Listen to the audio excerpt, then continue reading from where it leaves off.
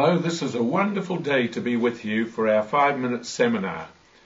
I just enjoy these times together with you, and I trust that this time will be exciting and bring a fresh revelation to your heart. Now, we're going to have a look at one particular verse. It's Romans 6, verse 6. It's an amazing verse because what it says is that our old self was crucified with Christ. When Jesus died on the cross, not only did he die for our sins, but he died for our old self. The old self, when we were sort of like a factory that produced sin, that factory was put to death on the cross with Jesus, so that he took out the power of sin. Not only did he take our sin and give us forgiveness of sin from our sins, but he took out the power of sin in our lives so that we can now live in the power of the Holy Spirit in a life that's pleasing to God.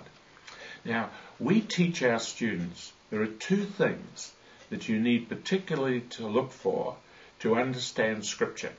The first one is you always read a Scripture in its context. And secondly, you always look at what tense it is, because some things are in future tense. Some things are mentioned which are past tense. Some things are mentioned in present tense. But in this scripture of Romans 6:6, notice the tense. It says past tense.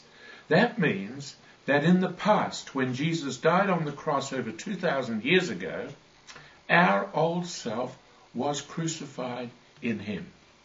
Now then we begin to look at this whole question, what is the old self? And we examined this and we found that it really means three things.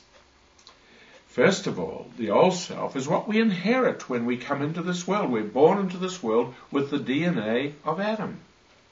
And in that DNA, we are born with a strong pull towards sin.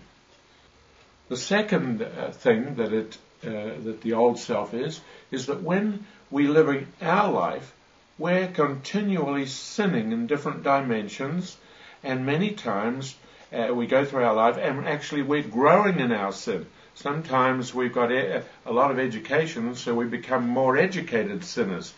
But that sin continues there, so it's not only what I inherited from Adam, but it's also what I do myself. I must be responsible for that sin.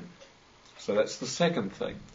The third thing is that it's not only those things which make up the old self, but also it's what other people do against me. The wounds that I receive, the rejections that I receive in my life, the evil spoken against me which produce wounds, the disappointments of life, the disappointments of being sacked from our work, the disappointments of broken relationships, and all of these things. And so we carry and bear burdens and wounds in our life which have been caused by what other people have done to us.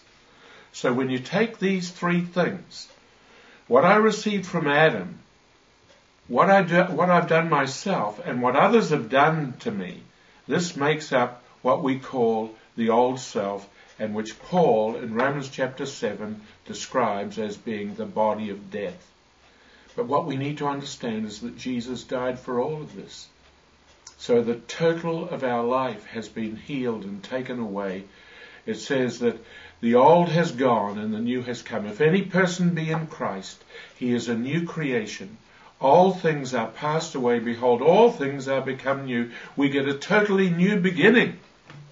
What a wonderful joy this is. You are a person with a totally new beginning for your life. And if you've been dwelling in that old and struggling in that old, then today you can walk free in the name of Jesus. God bless you.